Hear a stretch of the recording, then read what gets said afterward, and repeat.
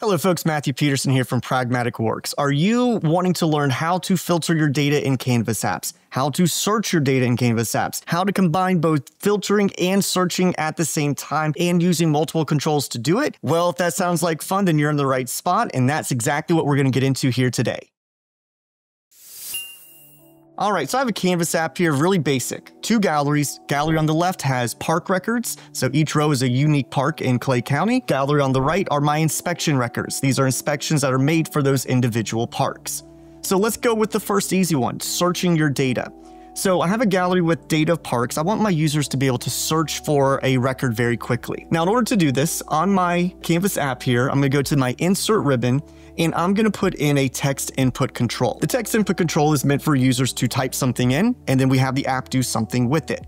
So I'm not going to make this the prettiest app. We're going to save time. So I'm just going to bring this up here, keep it the same size. Functionality is what we're concerned about. First thing that I get with people in like some of my classes say, Matt, my search doesn't work. I usually know the main issue. Normally, it's because they left the default text input in here. When they do that, when it does the search, it's going to look for a value called text input, which I doubt you have in your data. So you always want to remove the default. Then for the hint text, usually it's a good idea to put it there. So something like search for park, something along those lines. Now, what I do with all my controls is I rename them because you'll see why in a second. So I'm going to do a double click on this text input one. I'm going to call it INP search park. Now here's why. When we do a search, we have to put a search on our control. Now, when I first started with search, I'm like, oh, that's the search box. That's where I put the search command. No, it actually goes on the control that has the data you want to search over. So in this case, it's my gallery on the left. So I'm going to go and modify the items property. The items equal park, which means in this gallery, show all the parks. Well, I want that, but I also want it to be searchable. So in front of park, I'm going to type in search and then in open parentheses. Now, I know how this formula works, so I could just start going, to the races. But when you're using a new formula in PowerFX, you're not sure what to do. A lot of times they're going to give you IntelliSense, which is great, but it hides the roadmap behind you. So what I typically do is go to the end of my formula, put in a comma, and then normally I'll get my roadmap. If it still doesn't show up for you, do a question mark after the comma, and then I'm almost can guarantee it's going to show up. So now it says, well, where's the search text coming from? Well, it's coming from that input control. And this is why I like to give them my own names, because I might have 6 or 7 input controls on my big Canvas app. So being poignant about it can help out. So I'm gonna say, look at that control. Now, what do I want to know about that control? What do I want to reference? Dot, I want the text that was typed in. So that's where the search text is. Now we put in a comma. What column should we be searching for these values in? I'm gonna say, look in the park name column, because I want them to be able to search by the name of a park. Or maybe more. I can put in another comma and say, you know what? Maybe they want to search by city. And then you can just keep chaining these on with commas here. All right, so now let's see if it works. So I'm gonna hit play, and I'm just gonna put in the letter N. So any city that has an N, Green Cove Springs, all are gonna show up, and any park that has the letter N is also gonna show up. Now, if I do an NU or a VU, so let's go with, I'll go UND. So as I type more, it's gonna keep, going further down. Now, the only thing I don't like is I can't get rid of my text unless I, backspace it out. But luckily, we have that option. If you click on your little input control, down over in the properties panel, you are going to have the ability to clear out what they've put in. So a clear button will turn that on. And now if I hit play, if there is data inside the search box, we're going to get an X. And I click it, and it clears. No data inside, no values, no X. Put an F, boom, we've got it. All right, so now we know how to search. Let's get into filtering next. What if I want my users to filter on a specific value of a column? Like for instance here, maybe the city column. Well, if I want that, I need to add that. So I'm gonna go to my insert ribbon, and we're gonna put in a control called a dropdown. Now there's 2 controls that you could kind of use this for this scenario. One is a dropdown, one is a combo box. The dropdown only lets you pick one value at a time. A combo box, you can pick multiple values if you wanted to. We're just going to deal with the dropdown here. Now, I do deal with combo boxes in my other courses. So we have a new on-demand learning called Advancing Your Canvas App Skills, Chapter 1 and Chapter 2, where we go way deeper into the basics of Canvas apps and we start going to some more of the advanced features. In the items, instead of the drop-down sample, 1, 2, and 3, I want to put in my cities. Now here's my issue. The cities, as you saw, get repeated. There's multiple orange parks, multiple Fleming Islands, not multiple cities, but the same city, but multiple parks in those cities. So I only want to show the city once. Well, in order to do that, I have to use a function called distinct. What the distinct will do is look at a column and only bring back the unique value. So if there's duplicates, they don't show up. So I'm going to say, look at my park table, comma, and then go get all the distinct values from the city column. And that's going to populate my dropdown now. So now if I come on over here and hit play, I hit the dropdown, bingo. You're like, nah, I see Green Cove Springs twice. I did that on purpose. When I put this data in my data source, I wrote Green Cove Springs the second time with an extra space. So it's technically different from the other one. That's why it's showing up twice. So if that ever happens to you in your app, that means it's a data source issue. So I'm going to come over here to this gallery, and we know the search works. I said I'm going to show you how to add search and filter together.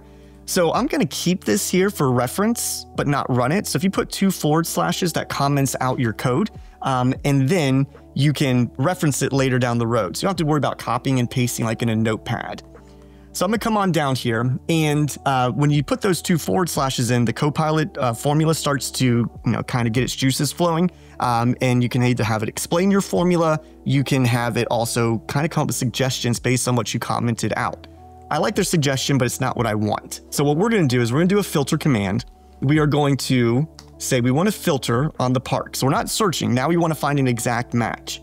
So as you're looking at the park table, what match are you looking for? What's the test? Well, what I wanted to do is I wanted to look at the city column on the park table, and I need the city column value to equal whatever the user picked in that dropdown.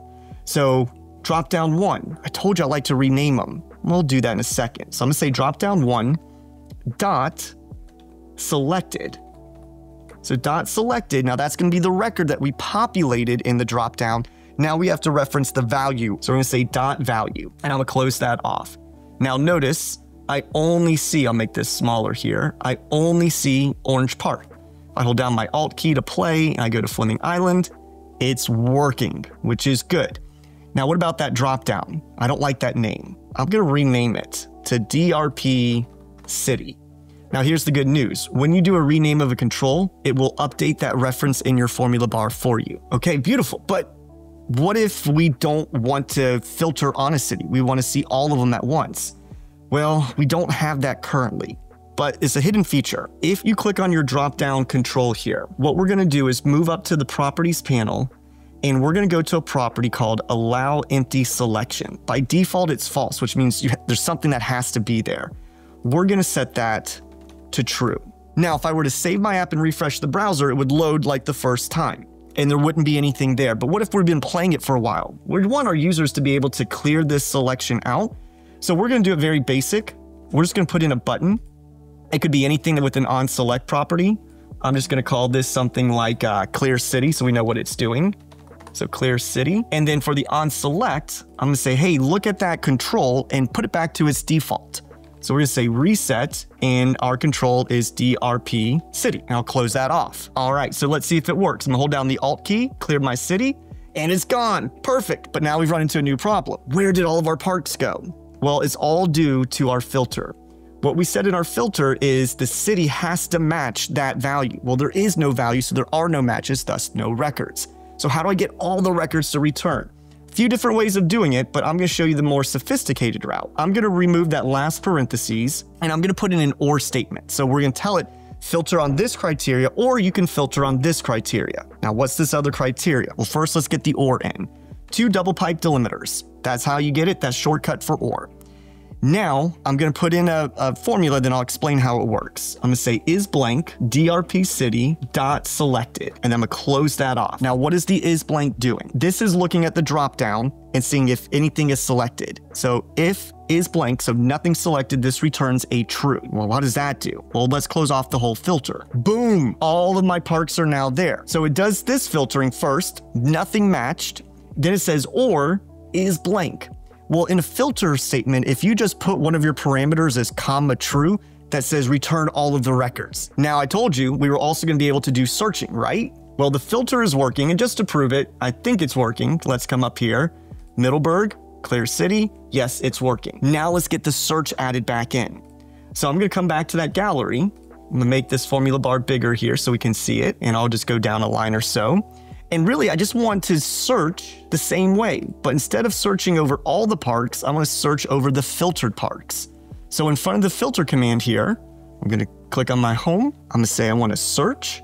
The data source to search is the filtered down records. Yes, comma. I want it to, the search text is going to come from that IMP search control.text, comma, what columns? And I'll just put in park name again, and I can put in the city as well. And there we go. Now we've got it. Let's do one more filtering. We'll call this thing a wrap up. Let's say we want to filter based on dates. Well, if you want to do that, the first thing we're going to do is we are going to insert a date picker. So this date picker, I'll just bring it over here. Again, this is not the pretty app. I'm going to rename it to DTP inspection date. And the goal is I want to filter based on the date of the inspection. All I have to do, this is really pretty simple here, is I go to that inspection gallery where I've got my items, and I'm just going to come into the front. And I'm going to say filter inspection. All right, so I've got that in, comma. I want to do it based on the inspection date, and I want it to equal whatever the user selected the date from that date picker. So if I hit play right now, notice there are none for February 25th. If I go to February 24th and I hit OK, bingo, now I've got it. So if you're just doing one date, you're good to go. Now, what if you're doing multiple dates, like a date range? Let's say that we had data that had like a start date and an end date. And when we put in, let's say February 20th, we want to find anyone who's traveling, who has already started traveling before the 20th or on the 20th, or is still traveling and doesn't come back till the 25th or 6th or whatever it might be. So a date range can help us out with that. Now, I know I don't have it here, but let's pretend that we did, because I want to make sure you would have this function for your date ranges. So I'm going to go back to this gallery, and what I'm going to do instead is I'm going to say, I'm going to start it back from the beginning. So this would be if we had multiple date ranges here. So I'm going to say here, let's take a look at the inspection date, and I want the inspection date to be greater than or equal to my DTP selected date. So we're basically saying that the date is after or equal to the date that we currently have. So this would be like your travel end date column that you would kind of be, referencing here. Or maybe we could do an or, but I'm gonna do an and I want the inspection date as well. So the inspection date, I also want that to be less than or equal to our DTP inspection date dot selected date.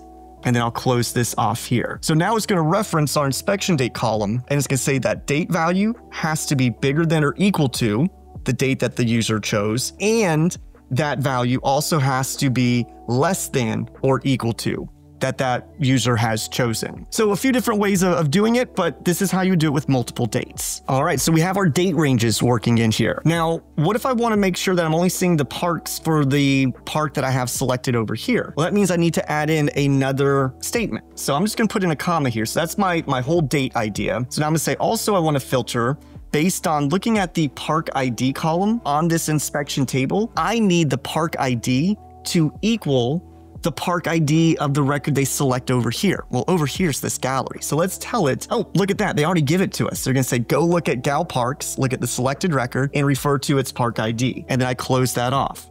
So now, once I have this and we get its act together and I hit play, I'm going to, you know what? Let's see if I can find a date in here. Okay, got a date that matches. Oh, park ID is 1. Beautiful. So the filter is now only showing the 17th for that park selected. Now, once again, you probably would want your users to be able to quickly, reset their dates. So on this button, I'm going to do this again. I'm going to do a semicolon. I'm going to reset, and I'm going to do that date picker. And so I'm going to click on it so that I should put it to its default. So I'm going to hit clear city, which is also clear date too. Puts it to its default, which is the 25th. I don't really know if I want them to have a default date, because we're saying, what if we want to see all the records with no date? Well, the reset works, but what we need to do is on the drop down, the date picker for the default date, we don't want a date to automatically be there. We're going to put it as no date. So now when I hold down my Alt key and I clear that city and date, bingo, there is no date. Dang it, what do we have again? No records are being shown. Well, that's because it's doing the filter, but it's also doing a filter on date, and there is no date to find a match, so no records. So what do? You probably already know. We're gonna come back here and we're gonna do some modifications, kind of like how we did on our last one. So I'm just gonna move this park ID down some, and I'm gonna put in here. So with our original dates, this is where we're having the issue. We're also gonna put in, well, if it's blank, return that true, return all the dates. All right, so we're gonna put in that OR statement, and we're gonna say is blank, our DTP inspection date, dot selected date.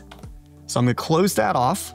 All right, and now I'll put in that comma so it gets that park ID filter as well. And so now we need to come over here, make sure everything matches, and I think we're good to go. So what's happening here right now, because no date is selected, this returns true. So right now it's gonna return all the inspection records. Then it comes down and filters those records based on the park ID. So if I were to hit play here, let's take it all for a spin. I'm gonna choose a city. I'm gonna go with Middleburg. Okay, filter is working.